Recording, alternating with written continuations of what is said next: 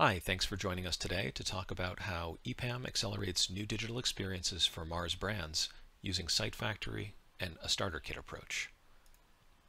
I'm Seth Gregory, the global head of our Drupal and Acquia practice at EPAM, and I'll be walking through some of the previous challenges at Mars. We'll talk about the starter kits and what they are, and then we'll walk through a few demos so that you can get an idea of exactly how the solution works. Prior to EPAM beginning our work with Mars, they had consulted with Acquia Professional Services to assess the current state of their digital landscape. And at the time, they were lacking a platform strategy and couldn't share configuration and application design between sites. The implementations were unique to each segment or brand, leading to inefficiencies and unique individual maintenance needs for each of the brands. Even though the previous applications did share a Site Factory stack, they were each kind of built in a vacuum. So each of the unique applications required their own maintenance and support, and straightforward tasks like minor code changes or periodic security updates created significant risk and required individualized QA on each application to prevent regressions. The level of compliance for things like GDPR, accessibility, and system security, all important things, varied from site to site, and the relative autonomy of its brand managers around the globe made it challenging for Mars to track all its digital properties and their states of compliance. One thing we hear a lot, and was certainly the case here, was that attempts in the past to impose consistency and restrictions were usually poorly received, because they were seen as too restrictive without enough consideration for brand identities and the individual cultures and processes of the groups that would have to implement them. So there was a need to actively shift from a site-by-site way of thinking to a more consistent, shared, configurable platform mindset. So to address those issues, EPAM partnered with Mars to realize this vision of the starter kits, with shared, sustainable processes, automated testing, and a consistent content type structure shared across the platform. This provided a common starting point for new sites, with a set of site building blocks to be expanded over time, with the ability to add new components available to the entire platform as the needs of the brands evolve. This makes it much easier to consistently build new sites on the platform on a predictable schedule, with customization to fit the individual needs of each brand. And of course, it's all driven by a single code base that's maintained once for all applications and deployed on Acquia Site Factory. Out of the box, the starter kits provide integrations we've built based on Mars's use cases that enable new sites to quickly connect to systems and services that all the Mars brand sites rely on. For example, Lighthouse is the internal dam at Mars. So we built an integration module that allows sites to pull great media and content from across the entire Mars organization into the site. Salsify is the PIM that stores all the product data at Mars. So we're able to rely on Salsify as the product source of truth, and each brand consumes their evolving product lineup as they grow or receive seasonal product changes. Mars also has where to buy functionality that integrates with several different providers on the back end based on regional demands of their brands, and allows their customers to find shops nearby that might sell a product. There's quite a few more, from CRM to product reviews, translation providers, and each of these integrations are configurable and set up when the site is created through the Drupal UI. That's the general approach of how the components work. The integrations are already there, so each brand just needs to configure the settings and the rest is taken care of. That way, new sites can be built without a heavy dependence on developer resources. And the other important thing here is that while not every site might use every piece of functionality, every piece of functionality in the toolbox is available to all sites. And the platform is continuously evolving, so as we reach for new levels of engagement with customers on the sites, whether that's elements of gamification or personalization or commerce, the new functionality becomes available to all the sites on the platform.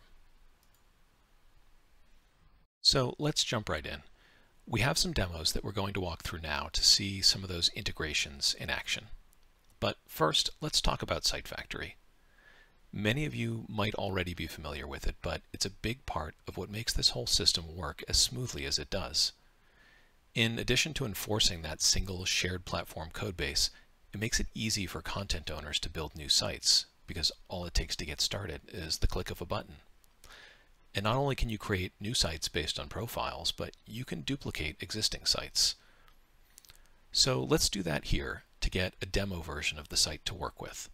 We'll click Duplicate Site, give it a name, and we'll make a full site clone to bring over any content that's already there. It happens in the background, and it will let us know when it's ready.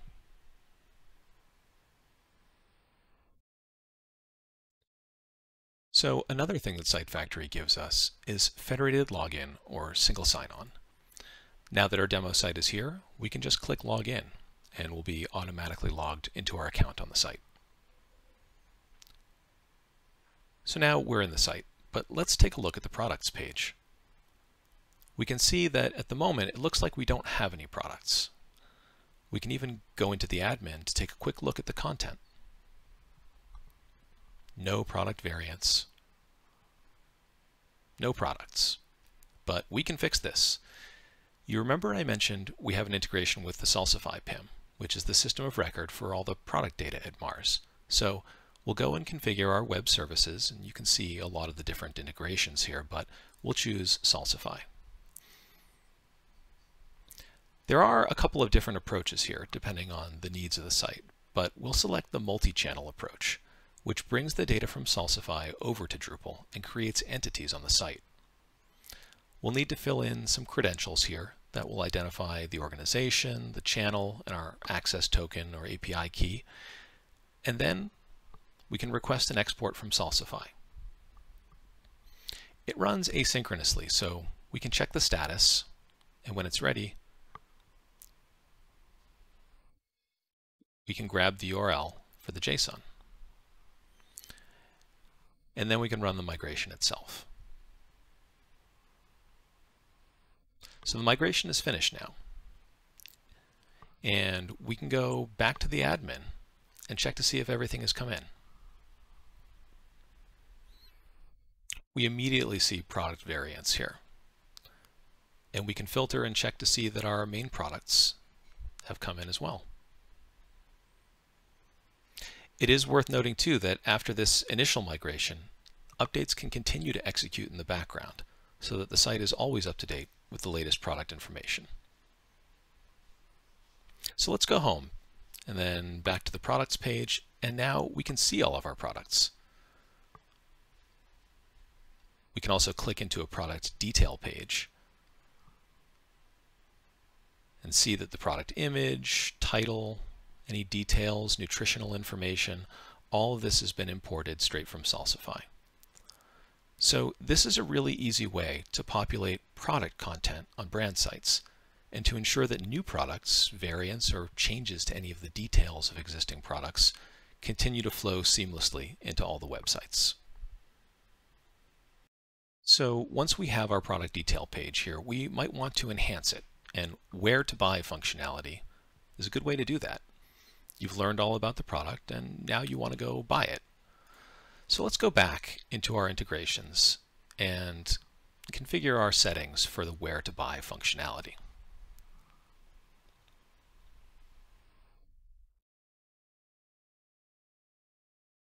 There are multiple commerce connectors available, as different brands can use different providers. We have Price Spider, Smart Commerce, and Commerce Connector to start. So we'll choose Commerce Connector here and provide all of the appropriate credentials.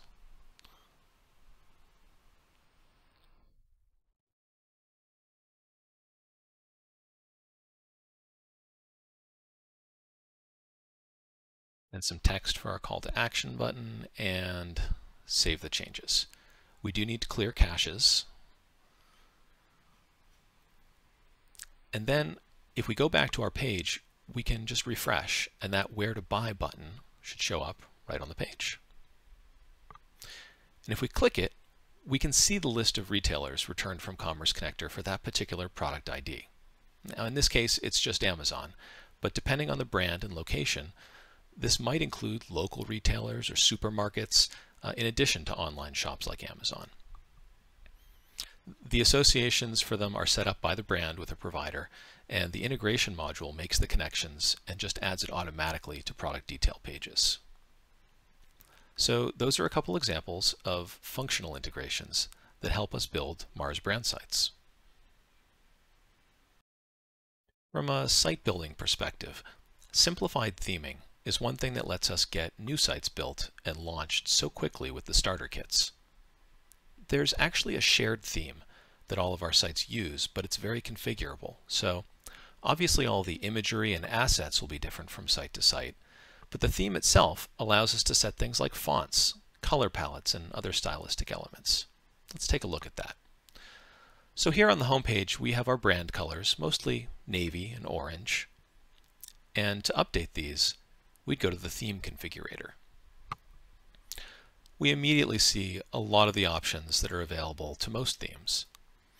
But we also have these color selectors that allow us to have quite a bit of control over the colors that a theme uses. For instance, we can change this site-wide secondary color to a brown. And then we can change the header to use a gradient from that brown color to a brighter orange instead of the standard Benz orange. And then we can change the footer from the standard navy color to, let's say, a nice purple.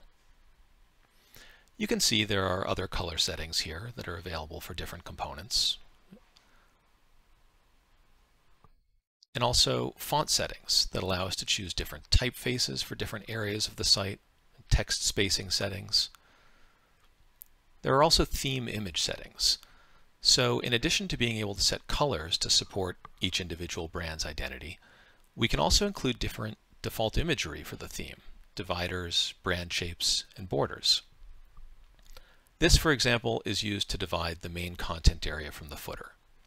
And some brands might have just a simple line or a wave like this.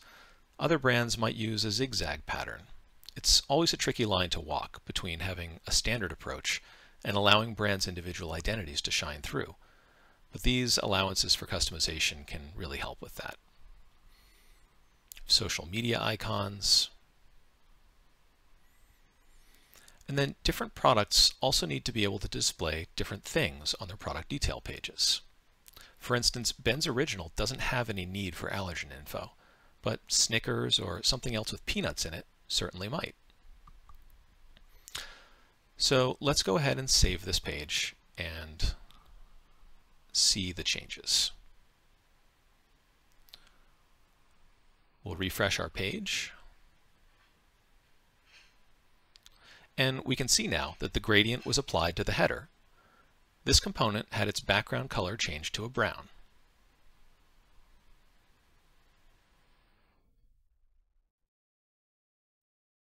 This button's color was also changed.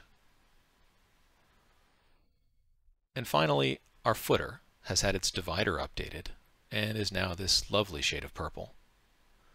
You can also see that this is why we have actual designers choosing the color palettes.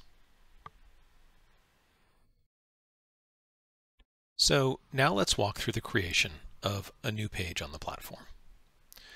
We'll create a new campaign page, which can have custom layouts of multiple components, and we're going to go at warp speed here. So we'll enter in the required fields, a title, an associated image that we'll pull from the Mars Lighthouse Dam, and publish it. And then we're off to the races. You'll see that it's all driven by Layout Builder. So these components are exposed as Drupal blocks, and we have a number of custom blocks available to choose from. So first we'll create a nice page header element here, select an image and some color settings, and then we'll add a few freeform story blocks that let us choose alignment, image media, different header styles, background colors. We'll add another one here with some different header styles. Next, we'll make a right-aligned one with an image.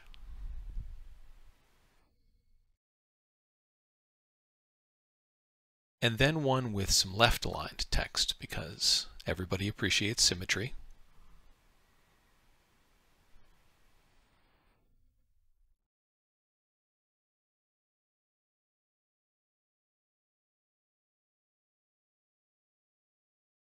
Do one more free-form block of text here.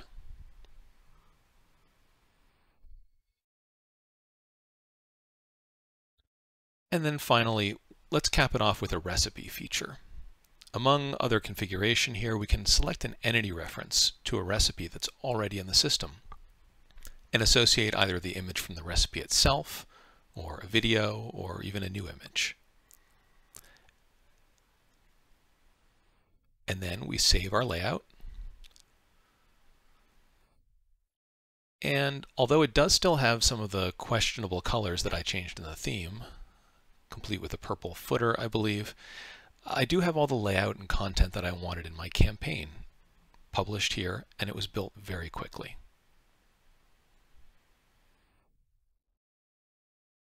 So speaking of theming, the process of working through the styling and theming of components for a complex Drupal platform is challenging.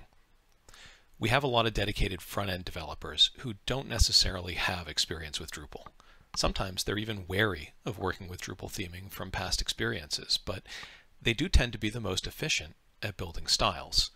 So we decided to use the Emulsify design system, which takes advantage of Storybook, a tool many front-end developers are familiar with, and allows them to just focus on doing what they do best. It's actually been great because eliminating the requirement for a Drupal themer opens the door to a much wider set of front-end experts. It brings non-Drupal developers into the project and allows them to contribute. And it even allows us to bring in additional front-end teams without really needing to ramp them up on how the whole platform works, since they can just jump in and do their work in Storybook and then have it translated to what we see on the site. You can see here an example of something that was built in Storybook and how it does translate into what you see on the actual website. We were very proud to be recognized alongside our partners at Mars for our work together on all these efforts this past year at Acquia Engage as winners of the 2021 Leader of the Pack Retail Engage Award for bringing consistency to Mars digital platforms while also achieving initial ROI of a 50% reduction in development time by assembling brand sites with the starter kit instead of building from scratch, and a 40% reduction in ongoing maintenance costs across all sites on the platform. So, as we said, the starter kit platform is designed to be a living thing, and it continues to evolve. We've addressed the major issues that were initially raised before we made that shift to a platform approach. We have a consistent, fast track to getting new brand sites launched, in some cases just over a week. The ROI that we mentioned is impressive now, and it should only improve with time. Drupal releases, security updates, code management, it's all managed one time and can be rolled out across the whole platform with ease. Although we haven't gone into it much here, ensuring repeatable and reliable code management, integration, and release processes were a big part of this effort. The sites all share structure and architecture, but they also provide a shared user journey. Although they look different and have that personality or brand individuality, there's a consistency to the user experience across the portfolio of sites that makes it easy for visitors to navigate each of them. We look forward to continuously enhancing the platform to make Mars digital experiences even more engaging as we roll new sites out for Mars Wrigley, Mars Foods, and other Mars brands in the future. Thanks very much for watching. If you have any questions or want to learn more, either about this project or our Drupal and Acquia expertise at EPAM, feel free to reach out to me, Seth Gregory, at epam.com. Thanks.